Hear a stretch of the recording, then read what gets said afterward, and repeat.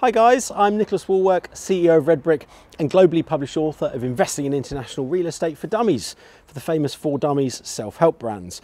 Now, I'm here today at our care home site in Andover.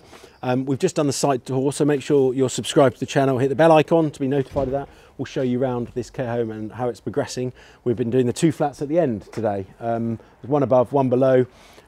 We have got guardians moving in as temporary accommodation to secure the building and look after it as live-in guardians whilst we develop it systematically, going through, separating off all the services, one area at a time, one flat at a time. What will end up is a set of cluster flats, hopefully if the planners allow it, under a sui generis use, which means we can keep all the services reasonably centralised, not totally centralised, but we don't have to independently put the services in every flat. That will keep the cost right down.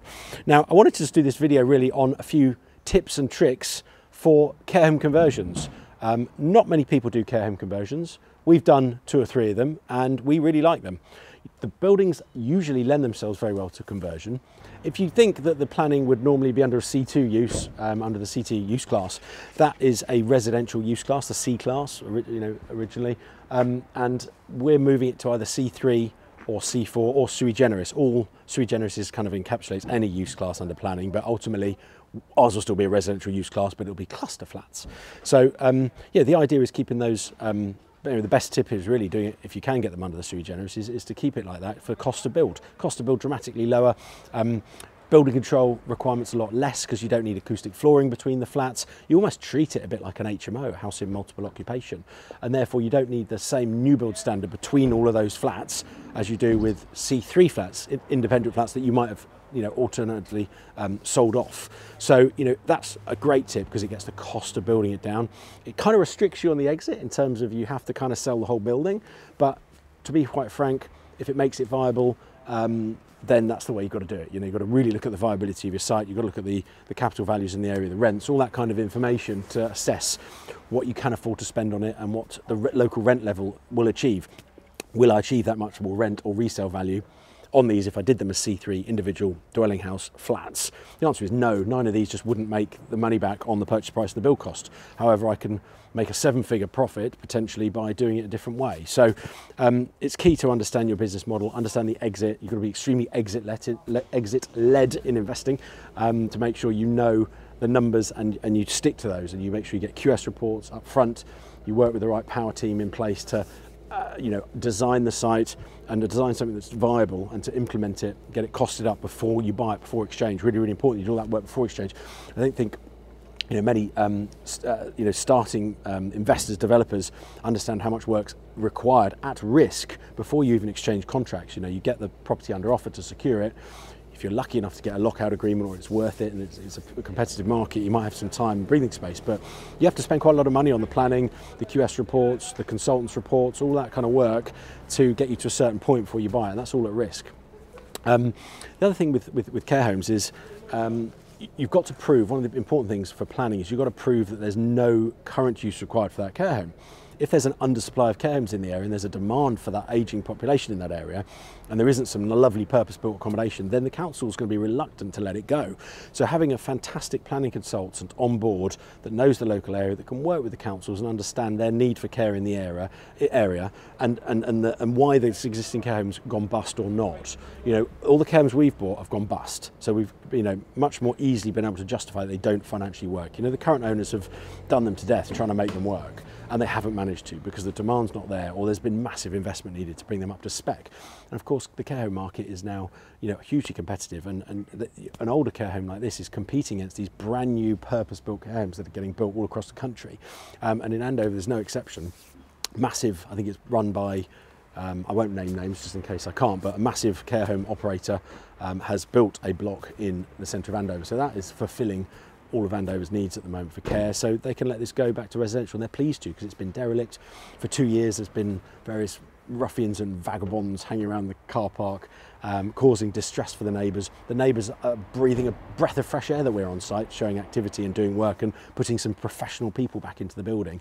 It's improving the area around us. So that's all a good thing. That's all going to open our favour with the council, and yeah, ultimately we are improving the area and the town. Let's just wander down here if we may, just to get a little bit of different scenery. This is the old, garden in the care home, and we're trimming back a few trees, making it nice and tidy for the new occupants. Now, I guess one thing you might be asking is, how do you get finance? Now, usually finance for a care home conversion. The answer is, until you've got planning, you're stuck with a bridge loan, really, or cash. When you do have planning, and you're lucky enough to get that before you've completed, you could go straight onto a land and development loan. They're really the two key ways of financing a build. Now, we're on a bridge loan on this site. Now we've got planning on the house, we're actually able to either sell off that house, which we're going to do, and we can draw down a little bit of the bridge loan because we've got some planning on it. We've got some planning gains, so they'll lend us a little bit more on the house element. So if that house doesn't sell in the next couple of months, we can draw a little bit of the money down. That money we can use to finance the build on here. As soon as planning comes through on the care home, we'll be able to switch the bridge loan onto a cheaper land and development loan. The land loan basically covers the land, the development loan covers 100% of the development phase. So actually we'll probably be allowed to draw back to cash to bank some of the money we've already spent on this, which will be good, nice cash flow to put back into the business and reinvest, work with our investors that want to work with us on that basis. We've got a group of investors we work with, so we're sort of looking at working with them moving forward, a bit of a JV relationship, which is quite exciting, different model to what we've been working on previously, which works better in times of COVID and when there's a bit of a slowdown in between sites. We've experienced a little bit of a slowdown in between sites, which causes problems. It's harder to keep the momentum going when the planning department's taking twice as long and the banks are taking twice as long and sales take twice as long and everything takes twice as long. So yeah, really interesting. You've got to continually evolve your business model. But yeah, I guess looking at this care home and what we can deliver to the local housing market, it's worth going through a couple of phases of refinance, and bridge loans will basically lend on pretty much anything that's existing, provided it's got some sort of inherent value in it. Obviously it's all subject to valuers' comments and demand, etc. But here, you can clearly see it's a beautiful building in terms of it looks residential. It's new build.